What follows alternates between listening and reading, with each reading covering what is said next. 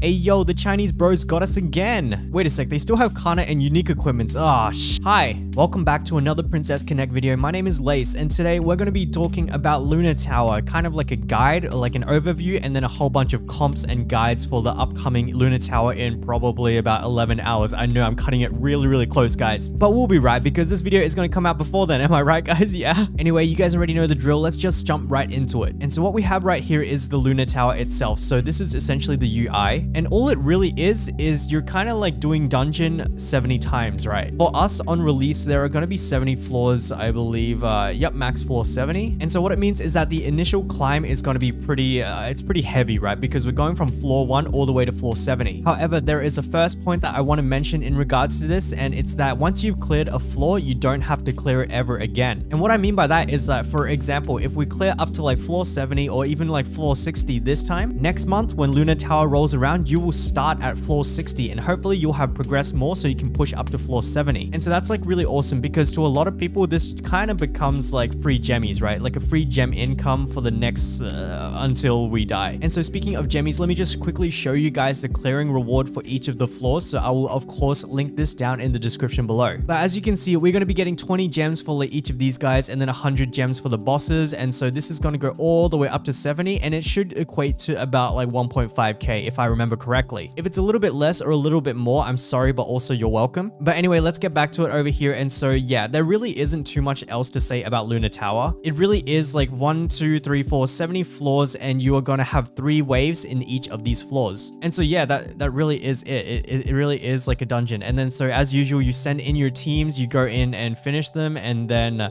yeah, you get a reward, right? So look at that. However, upon clearing it, you will actually have the carryover of the statuses like the HP and the TP of your team. So as you can see there, let me just scroll back real quick. This was the state that your team was left in as they finished the last floor. And so as you can imagine, there are a couple of key units that really thrive here. The first of which is Ilya. Ilya you can bring in and she is just going to raise through like a whole bunch of the first few floors. I'm thinking like first 10 or first 20 or something, and then I think she ends up dying at about like floor 20. And if you guys do not have Ilya, don't worry about it because I do have some great news, and it's that you can borrow a character from the support. So like me, I actually don't have Ilya. I maybe will borrow the Ilya to like breathe through floor 1 to 20, but realistically speaking, 1 to 20 is going to be super easy. You guys already saw like the levels of these mobs, right? It's freaking level 51. And another cool thing about this is that we are getting Lunar Tower at level cap 100 and was it 109, 110, but they got it at 105. And so technically speaking, we should be stronger. I don't think they even got R11 at this point either. And so hopefully, even if you don't have like a whole bunch of the characters that I'm about to show you, like their different comps and stuff, there is a pretty decent chance that if you are at max level cap, you can bulldoze with a whole bunch of like different characters. But whoops, I kind of got a little bit sidetracked. So let's get back to like a couple of the key characters. And it's not really like key characters, it's kind of like key archetypes. There are a lot of characters that are very useful for this game, or you can look up tier lists or whatever, or you really could just like follow all of these different guides. But essentially you really want the sustain, right? So you're looking at the healers. The healers are finally getting their turn into the spotlight. But of course, this is gonna be essentially your Makoto Jun playground again. And that is why everybody needs Makoto and Jun. And if you don't have Makoto, remember the good news. You can borrow Makoto in the support units, and that is probably what I would suggest, considering you probably already have Jun from like the events and the hard mode farming. And so that is why I said in my last video, like we should be fine, guys. Like you guys really should be fine. However, that's kind of it in a nutshell. However, there is something else I do want to show you guys. And if you guys just have a quick look at this one over here. So this Bilibili playlist has like 1 to 20 floor,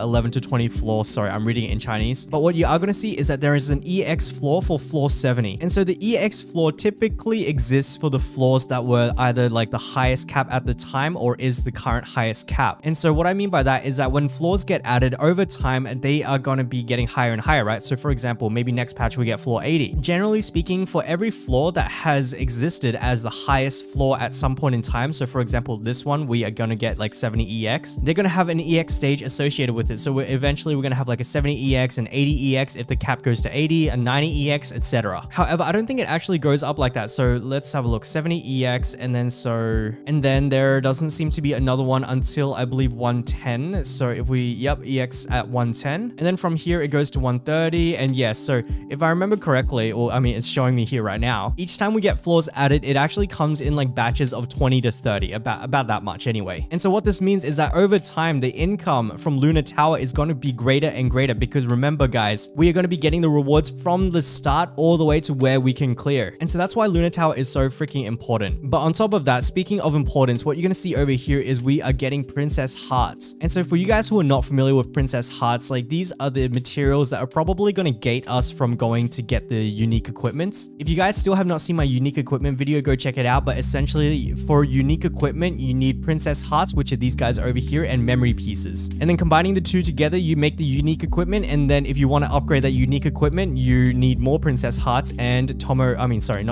memory pieces. Anyway, I think that's it in a nutshell.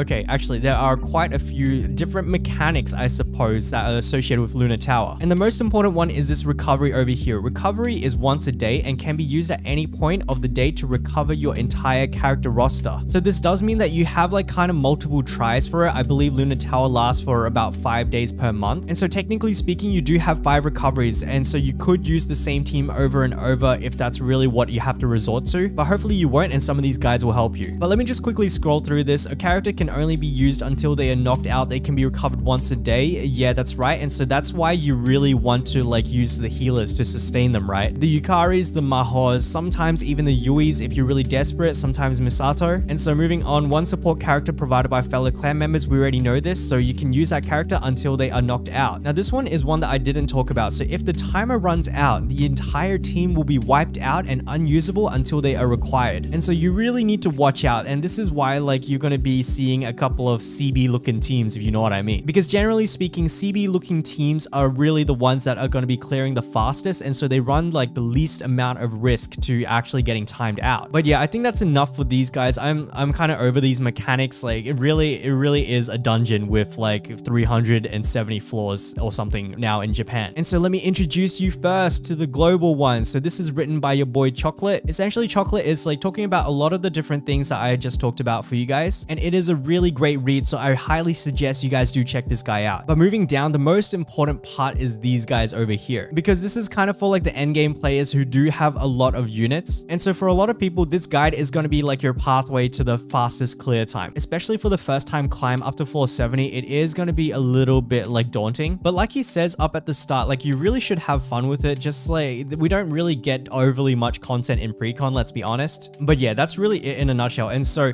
okay, this is a good one. I completely forgot to mention this one. But essentially, because the lower floors are so weak, you can kind of like bring anybody, right? And so to make the most out of it, you want to be TP charging some of the key characters that we'll be using on the higher floors. And that's kind of exactly what this guide goes through, right? So on the left-hand side, you've got like the speed run comp. Again, floors 1 to 20, you could use this, but you could also like spend some time charging up the TPs for these characters. And then as you go down, there are going to be more and more different teams. So like 21 to 49, you're going to be using something like this. You can see there is a lot of shred, but there is a lot of sustain as well. You got the shred, and then you got sustain. Summer Kokoro heal on Yubi. We've got the AoE heal to the front line on Nozomi, which is going to be healing these 4, if not all 5 units. And then Jun with the single target heal. Like I think the idea, like as we look through these teams, you're going to see it's a very, very similar idea, right? Shred and heal until you can get to the end. But essentially, I think this guide is pretty self-explanatory. However, as we climb to the higher floors, like 51 to 59, and then we got floor 60 over here. Some of the stages are a little bit harder. So for example, this one over here, floor 60 deserves its kind of like its own guide. And so it's pretty funny. Like look at this one over here. Assuming you didn't waste your mages on floor 50, here is a place to sack them for an easy clear. And I think the reason that you sack them here is because they're going to get you all the way up to the end, and then you're going to come in and clean up with your main team. But yeah, otherwise I think this is pretty straightforward. So just follow the instructions and like go have at it, my guys. However, I don't think I did talk about like the specific mechanics of the EX floors themselves. So as you can see, there are 3 teams, team 1, 2, 3. So this is kind of more like a Princess Arena kind of mode. And I believe you're able to go into the EX stage like as much as you want. So if there is any endgame content, I guess this is kind of it. But yeah, again, I think the Princess Arena analogy probably works best here. It really is just like you're building 3 teams to beat another 3 teams. And that's kind of it. But yeah, that is Chocolate's Luna Tower guide in a nutshell. This does not deserve a video guide made by me. It's an extremely straightforward guide, and I just just wanted to bring some awareness to it so that you guys can have this for when Lunar Tower drops in, again, 11 hours time. Anyway, let's move on to some CN resources. I think they might not be using Kana yet, maybe. But essentially what I found is a whole bunch of videos, like, or even playlists that go through from floor 1 all the way through to floor 70 and the EX floor. And so I think the ideas are going to be very, very similar to what Chocolate has shown us.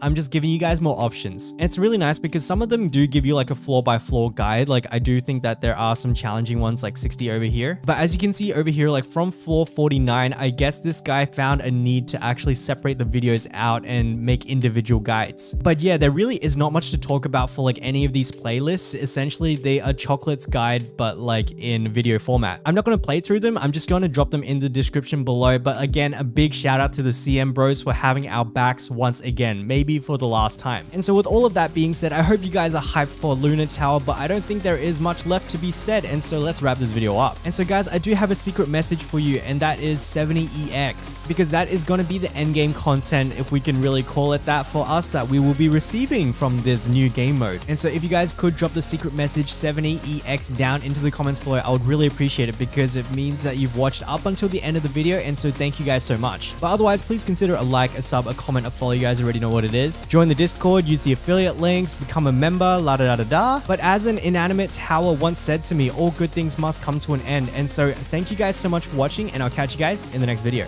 Bye bye.